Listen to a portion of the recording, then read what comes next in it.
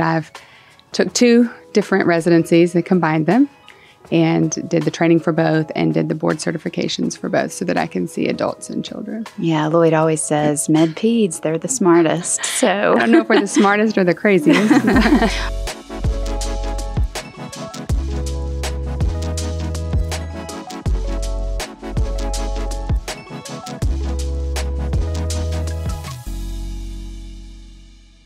Hey, Hillary. Hello. How are you? Great. How are you? I'm good. Thanks for being here with us today. My pleasure. I wanted to introduce you. You are Dr. Hillary Hunt. You are almost a year now new to ZüpMed, and I would love for you to tell us a little bit about yourself. I'm internal medicine and pediatrics certified, but I did take the long route to get to being a doctor. I actually graduated with an art degree and a Bachelor of Fine Arts with an emphasis in graphic design, and I worked for about a year before medicine had really just called me back. I was interested in it before, kind of got out of it, and even though it was the long route, it was a good way to go so that I knew that's what I wanted to do. But as a non-traditional student, I think I've also tend to have a little bit of a non-traditional mindset.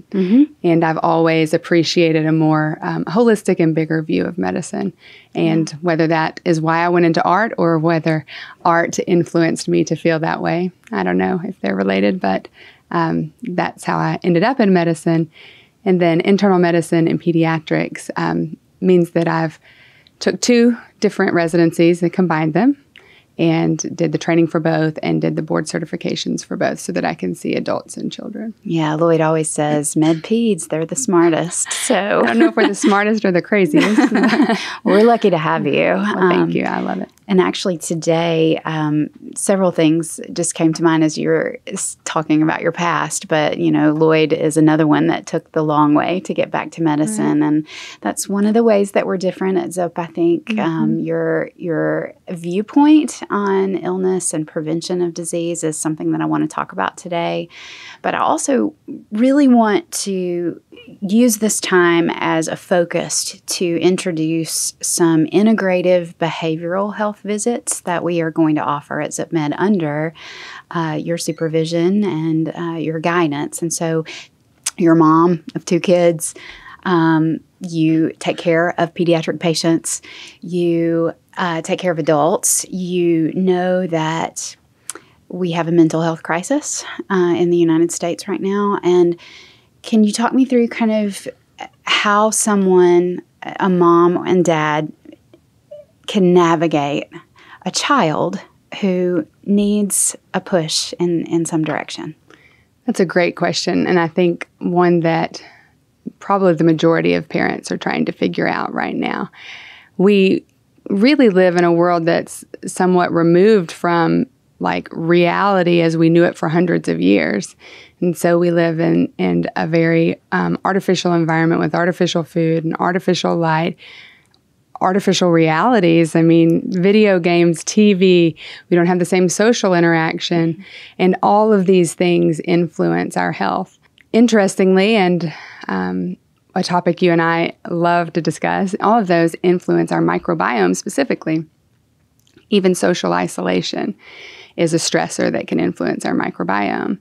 So when we look at our health, Hippocrates, hundreds of years ago, said all disease starts in the gut. And then we chose to ignore it for millennia until more recently when we have seen that so many of our medical conditions begin with dysregulation of all of the microbiome, the good and bad bugs, if you will, that live in our gut. And I've heard it said that all health starts in the gut as well. So for me, trying to nourish the microbiome as a parent, I have had a very strong desire to nourish that the best that I can from the time my children were born. And it's not always easy, whether it's the food choices I'm trying to make for them or their sleep routines or exercise, if they must have antibiotics, and avoiding antibiotics or other disruptors when I can. I always try to keep the microbiome as a focus. Yeah. So the microbiome, as you and I have talked about much previous to this is so fascinating because we weren't taught in conventional training anything about the gut. And the gut is made of 10 to 1 trillions of cells, more so than the human body itself. And those bugs, when they're happy, we're happy and healthy. And when they're unhappy or in an unhappy balance, they play havoc on our health. And we may delve into this. We may make this a part 2 and kind of do a deep dive in the microbiome and how that plays a role in overall health, but especially mental health. And which is kind of the visit that I want to talk about with you. So an integrative behavioral health visit. Why would some parent need this for their child? Why would a parent, or why should a parent come to you to seek out answers? I think that parents who are looking for something other than the traditional medical approach, which has been primarily pharmacology and medications. If parents are looking for more of a root cause, if they want to know what's behind it, whether that's genetic or a nutrient deficiency or another factor that is influencing a child's mental health, not all behavior issues are just behavior. We've seen studies where ADHD symptoms have been affected by food dyes. I'm sure many people are familiar with that. So I've even personally seen patients come in with horrendous ADHD symptoms over the top, and that child wasn't sleeping, and it had become a snowball kind of a situation. And so they didn't really have ADHD, but they behaved like it because they weren't getting sleep. Sure. And so a parent who wants to look for potentially more underlying causes, is there something I can do prior to or before pharmaceuticals? Or is there, we do need medication at this point. Is there a route that's safer or more effective than another, in terms of genetics? For parents who are looking for that deeper dive, that deeper look that most physicians in traditional care really aren't afforded the time. Correct. So I wouldn't want to suggest that they wouldn't like to take the deep dive, but it's not reasonable in most settings. Right. So if they schedule an appointment with you, talk me through maybe, you would want adequate time to talk with the parent and the child together or separately? Most of these scenarios would at least start together. Younger kids their input, very young children, is going to be, in terms of verbally explaining to me, may be low, but the behavior, watching the behavior and the interaction, and of course getting an exam is important. Sometimes with adolescents or older children, having some time with them alone can be helpful, or with the parent alone, to be able for each to speak freely. So it would be tailored somewhat to the age and the problem that we're concerned with. Is this depression, and is it an adolescent who just really doesn't want to speak freely in front of a parent and would discuss with that parent about having some time alone? Or is it a 6-year-old, who we need the history from the parent? Yeah. And I should probably say we're not counselors. Correct. We refer out for behavioral counseling.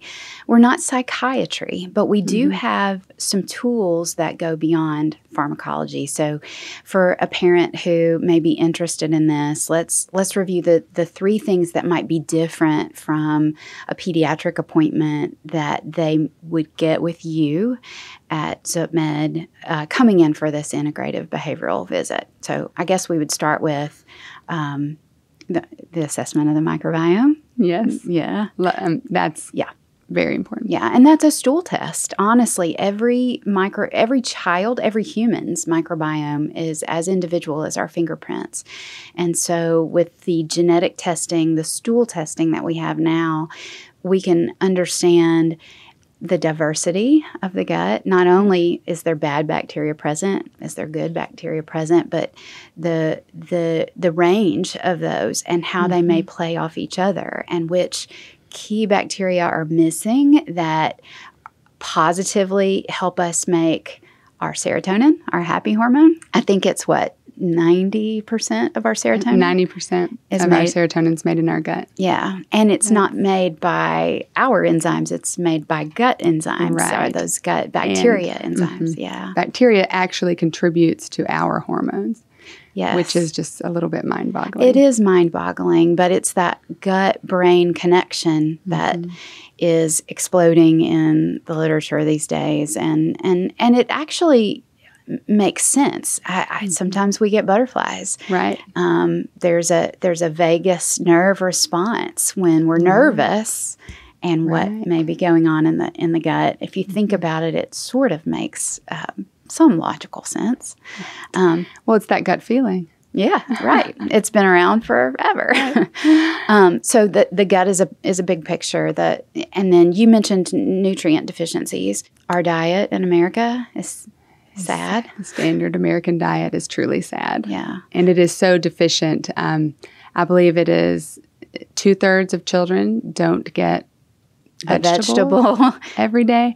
And I do remember in medical school sitting through biochemistry and just being utterly astounded that any of us could survive on what we eat. Yeah. And that all the nutrients that we need and the processed diets that we have, that was definitely mind-boggling to me that we would be able to survive. And we're definitely not thriving. Yeah, yeah. So nutrient deficiencies are significant, and there is research behind them. Yeah, so lab work is a part of your assessment in helping a child achieve some benchmark or optimization of their current situation. And I guess the third piece of this is genetics, and that's where my expertise comes in to help some. And that is, if we have a child who it's time to be medicated, from your direction, we have the science to test for both pharmacokinetic and pharmacodynamic genes. And those are words that